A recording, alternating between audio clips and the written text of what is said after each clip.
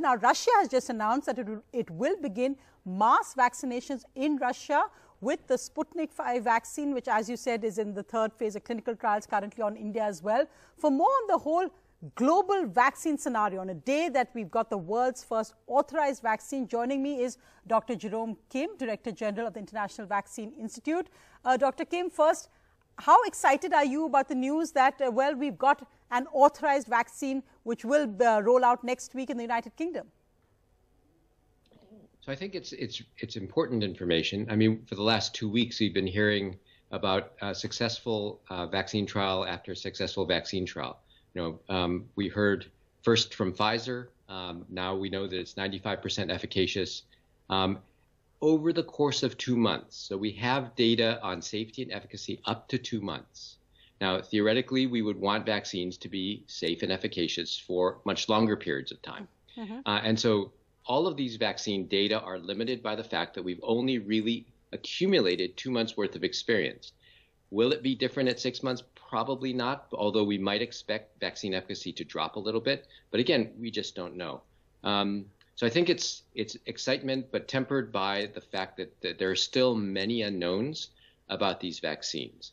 Right, and, that's a really important point, Dr. Kim, because if you trace it back, if you look at it, it's now been about almost just over a year since this new virus first emerged. We've now got a vaccine when normally vaccines take up to 10 years, is seen as the gold standard for testing. Here we're developing vaccines in about 10 months. So that, of course, is a question, as you pointed out, that we don't know the impact after 6 months. Also, the fact that this is the first messenger RNA vaccine to be used in humans. Is that something that you'd like to look at more? What exactly is an mRNA vaccine for a layperson? Yes, so it is not necessarily the first one tested in humans, but it is the first one given emergency use approval. Now, I think it's also important to distinguish between final approval, licensure, and emergency use. So emergency use is a special designation, for instance, that the US FDA uses, that allows a vaccine to be used before it is formally licensed by the FDA. Which will take additional data and additional information on efficacy and safety. So what we have right now is permission to proceed with vaccination with a vaccine that is shown very positive results, but isn't necessarily, doesn't have the data set necessary for final approval. And so that's an important characteristic. So I think it's great that they're rolling it out now in the UK and I guess after a certain point, maybe December 15th in the United States, they'll start vaccination also. But as your other speakers pointed out, this may not be a vaccine that is universally applicable. For instance, the other RNA vaccine, the Moderna vaccine, can be stored at 2 to 8 degrees for a period of 30 days, which actually is a little more flexible in terms of its ability to be used in settings like in India, potentially. But India has other options as well. And I think those are very important. Now, RNA vaccines.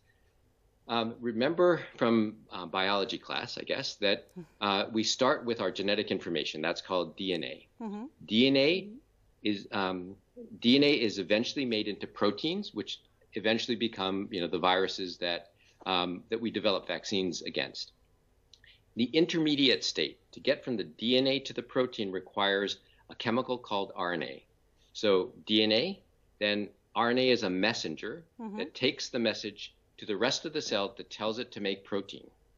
And the RNA vaccines use the RNA messenger in order to directly make proteins that the body will respond to during the vaccination.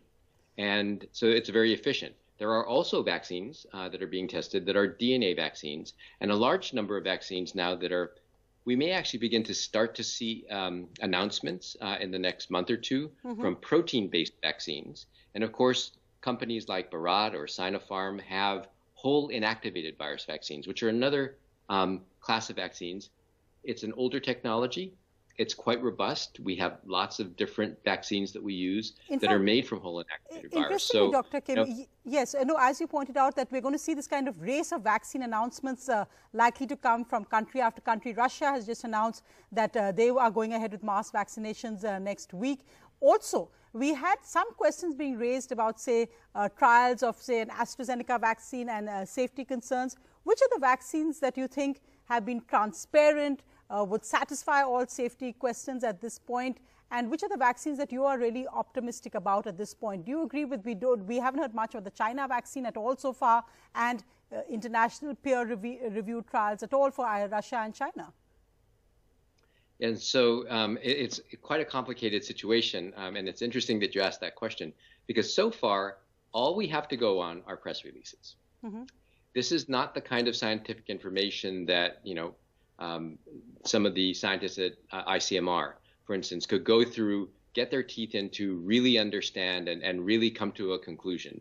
What we have are statements from vaccine manufacturers. Mm-hmm. So it's really going to be important. And this is why I think the US FDA is scheduled a meeting, is going over the data now, and on I think the 10th of December, we'll have a meeting to formally review the first of the application. Right. So, and it's very important because one of the things about vaccines, vaccines are given to healthy people to keep them healthy. Mm-hmm. So it's a different bar compared to a drug, which is given to someone who's sick to make them better. Exactly. And one of the things that we have to be able to assure the population is that these vaccines have been proven to be safe and effective. And so far, no one has actually presented the data. Now, I think we would argue that the companies that are familiar with the way we conduct in the West good clinical practices, the way we conduct clinical trials is very standardized. And so the same standards apply in India that apply in the United States that apply in Europe. And those are the standards we're familiar with. The Chinese have a very similar standard, adapted for China. But it's just a little more difficult for us to know exactly what's going on. So absolutely. I think that's why other experts are concerned. We don't have information. Absolutely. So press release science and I think vaccine nationalism are two key factors that we need to look out for. But thank you so much, Dr. Kim, for joining me and I think giving your perspective on today's big announcement